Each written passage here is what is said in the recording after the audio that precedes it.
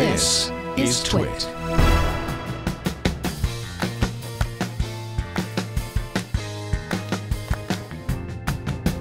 Hello everybody and welcome to iFive for the iPhone, episode 123.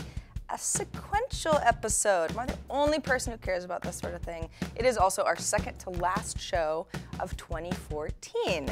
Now normally iFive covers the latest iPhone apps and tips and tricks and news. But hey, we decided to record this special episode a little bit before the week of Christmas. A lot of us are at least enjoying a little time off with family and friends and reminiscing over the last 12 months and looking forward to the next 12. So I thought we'll at least start off doing a little reminiscing ourselves and look back on a big year for the iPhone. Number one, it was a big year for the iPhone. And when I say big, I really mean big. In September, at Apple's annual iPhone event, CEO Tim Cook and his merry pranksters unveiled the new line of iPhones. Yes, plural, iPhones. A 4.7-inch iPhone 6 and also an iPhone 6 Plus, which is 5.5 inches on the diagonal and basically huge beyond belief. Now, I decided to go with the 6 Plus because I thought, well, why not go nuts? This is my job. I'll try something new. I'll see how crazy I can go. You might remember that I kind of hated it at first. I had a lot of buyer's remorse, even though Leo actually bought this, but you know what I mean. And then all of a sudden I kind of didn't hate it, and then I really got used to it, and then I started to use my iPad less frequently to read things because my 6 Plus was pretty big already. And then I caught a glimpse of an iPhone 5S at a table at brunch one day. It was one of my friend's phones, and I couldn't believe it. I was like, no, that's not the same phone I used to use. I used to use that phone just several months ago. We adjust to size pretty quickly, and now even the iPhone 6 feels a little small to me. I know I'm not alone. This is a really common feeling among some of my peers who went 6 Plus. Something happens and you all of a sudden feel like you couldn't go back. In any case, Apple says that the two new iPhone models sold more in their opening weekend than any other iPhones before them, so it was a success. And speaking of the iPhone 6, data from the Consumer Intelligence Research Partners, which looked at the first 30 days of iPhone 6 and 6 Plus availability in the US, show that the iPhone 6 accounted for 68% of all iPhone sales, while the 6 Plus took between 23 and 24%. So people like the 6. Number two. Okay, so we're up to iOS 8.1.2, but just a few short months ago, iOS 8 hadn't even been released yet. Remember those dark days of iOS 7 and skeuomorphism? The horror? iOS 8 introduced all sorts of really great stuff, and a lot of it centered around more openness for iOS, which traditionally is just not Apple's mission at all. They like to close that stuff down. We can now install third-party keyboards. That's something that Apple refused developers for years. The third-party keyboard market in the App Store has kind of exploded. People love it. Also, Apple's letting developers much deeper access to iOS itself. Third-party apps can also now use Touch ID as a privacy feature to unlock something rather than having to rely on passwords. iOS 8 has a ton of other new features as well. The Health app and, of course, Health Kit to connect to food and fitness apps. You can use Handoff to answer a phone call that comes into your iPhone on your Mac or your iPad. It always freaks me out, but it works.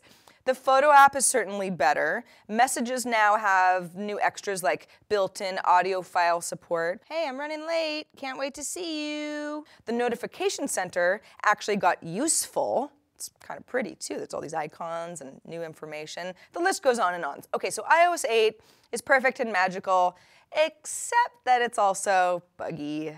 By the latest version, the big bugs have mostly been squashed. There was one, remember the one where people's cell service got cut out?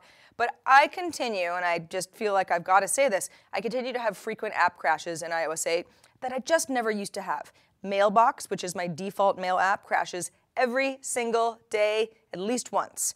Facebook is always lagging when I launch it without fail. Sometimes I get a black screen, sometimes it doesn't open at all. It's stuff like that.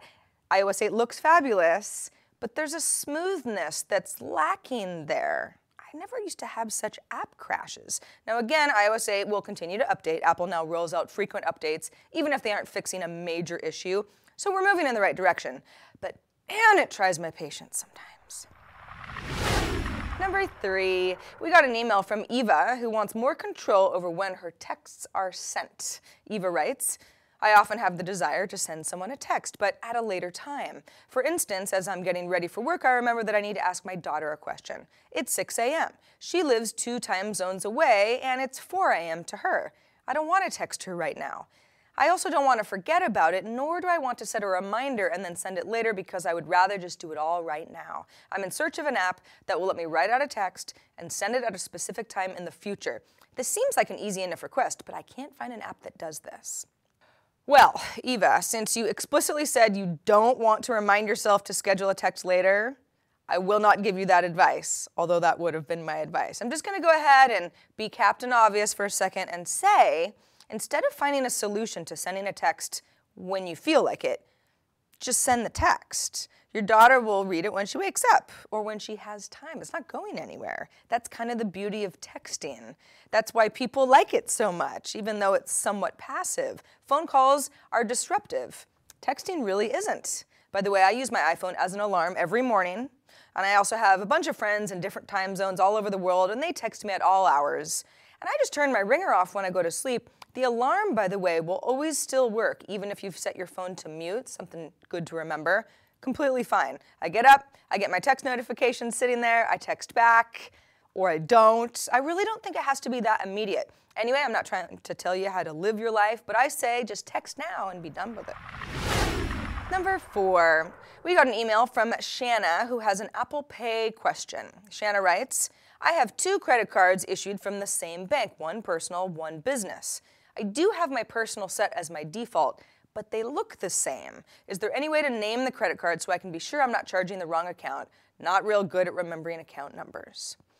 Well, Shanna, unfortunately, and I went in and figured that there was probably some way to do this, it doesn't look like you can rename your cards or give them different skin colors or anything like that. Apple restricts pretty heavily, which probably at least has something to do with an agreement that Apple has made with all of the banks that it's partnered with for Apple Pay. They tend to like things a little cut and dry. There doesn't even seem to be a way to reorder them, although maybe if you deleted one of the cards and then add another card in between and then add the, I don't think that'll work either though, because Apple Pay is going to want to lump the same bank together. I'm not sure how big of a problem this is because my credit cards, I have a debit and a credit, are different banks and different colors. But I'd love to know if any of you have this problem, and if so, how you are coping. Might be a solution. iFive at twit.tv with your stories, please. Finally, number 5, let's give a little appreciation for Apple's Editor's Pick for iPhone App of the Year. 2014 gives it up for Elevate. We've talked about Elevate in the past on iFive. It's a brain training program that's supposed to help you improve focus and your speaking skills and processing speed, even your memory. That's actually something I could really use. Math skills as well. Each user gets a personalized training program that adjusts over time depending on how you're scoring. The more you train with Elevate, the more you're supposed to improve critical cognitive skills that help you be more productive and even help you earn more money. In fact, the app claims in its developer notes that users who train at least 4 times per week have reported dramatic gains and increased confidence. And who doesn't like confidence? The reason that I think Elevate is so great is because the tests are fun. They're tests that are masquerading as games, so you're actually having a good time, and it's good to when you get the things right. In fact, 25 games for critical cognitive skills like focus, memory, processing, math, precision, and comprehension are all in there. Elevate also has performance tracking, so you can go back and see how you've been doing over time. Daily workouts for your specific skill set, depending on how you've answered in the past. A workout calendar that's supposed to help you stay motivated. And the design is just great. I can see why Apple loves this app so much. There is nothing wrong with it. It looks good, it makes you smarter, it's free, it's an editor's pick dream. That is it for this edition of iFive. Thanks, everybody. All of the apps and links and other information from this show and any of our other episodes is at twit.tv/iFive. You can, of course, email your ideas or questions or feedback to us at iFive@twit.tv. Leave us a voicemail if you want me to hear your voice at 614 on iFive. I'm Sarah Lane, and I'll see you next time on iFive for the iPhone. In fact, I'll see you next year. No, shoot. No, we have one more show in 2014. I'll see you next week.